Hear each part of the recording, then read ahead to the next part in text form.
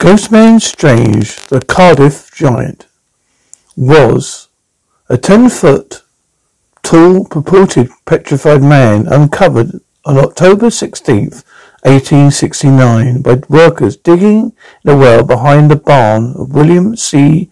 Stubb Newell in Cardiff, New York. However, it was realized it was just a hoax created by the New York tobacconist named George Hull. Being an atheist, Hull decided to create the giant after an argument with a fundamentalist minister named Mr. Turk about a passage in Genesis that stated that there were giants who once lived on Earth. The idea of a petrified man did not originate from Hull, however. In 1958, newspaper Alta California had published a bogus letter claiming that prospector had been petrified when he drank a liquid within a gourdie. Some of the other newspapers had also published stories of supposedly petrified people. George Hull hired a man to carve out a 10-foot long 4.5 block of jessamine in Fort Dodge Lower, telling them it was intended for a monument of Abraham Lincoln in New York. He shipped the block to Chicago, where he hired a German stonecutter to carve it into the likeness of a man and swore him to secrecy. Various stains and acids were used to make the giant appear to be old and beaten. The giant's surface was beaten with steel knitting needles embedded in a board to stimulate pores. When the giant had been buried for a year, Noah hired two men, Gideon Edmonds and Henry Nichols, obscurely to dig a well. Then they found the giant. One of them had been attributed to saying, "I declare some old Indian has been buried here." Newell set up a tent over the giant and charged 25 cents for people who wanted to see it. 2 days later, he increased the price to 50 cents. The giant drew such crowds that showman P.T. Barnum offered $60,000 for a 3-month lease of it. In his memoirs, he said he wanted to buy it. When the syndicate turned him down, he hired a man to covertly model the giant's shape in wax and create a plastic replica. He put this giant on display in New York, claiming that this was the real giant of Cardiff Giant, and the Cardiff Giant was a fake. On February 2nd, 1870, both giants were revealed to be fakes in court.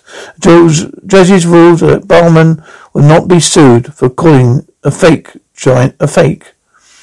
The Cardiff Giant appeared in 1901 Pan American Exposition, but did not attract much attention. An Ohio publisher brought it later to adorn his basement rumpus room as a coffee table and conversation piece. In 1947, he sold it to the Farmers Museum in Cooperstown, New York, where it's still on display. The only Marvelous Mechanical Museum, a coin-operated card arcade, and a museum of oddities in Farnham, in Hills, Michigan, claims a replica on display. There is Barnum's replica.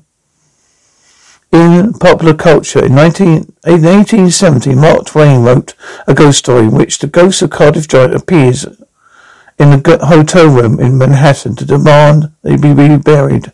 The giant is so confused that he haunts Barnum's plaster copy of himself. In 1871, Frank Baum published a poem entitled The True Origin of the Cardiff Giant. His private newspaper, the Rose Lawn Home Journal, Volume 1, Issue 3. George Agar of Ringing Brothers Circuit Giant used the stage name Cardiff Giant. He was to act in Howard Lloyd's 1923 comedy film Why? But he died shortly after filming started, sparking a nationwide search for a replacement. H.P. Lovecraft short story Out of the Arians mentions the Cardiff Giant, contrasting it with the real mummies of display. Fictional Cabot Museum of Archaeology, Boston, Massachusetts. The 2001 film Made was produced by production company Cardiff Giant. The same name, Vince Vaughn and John Javares characters were told to check in under when arriving in New York.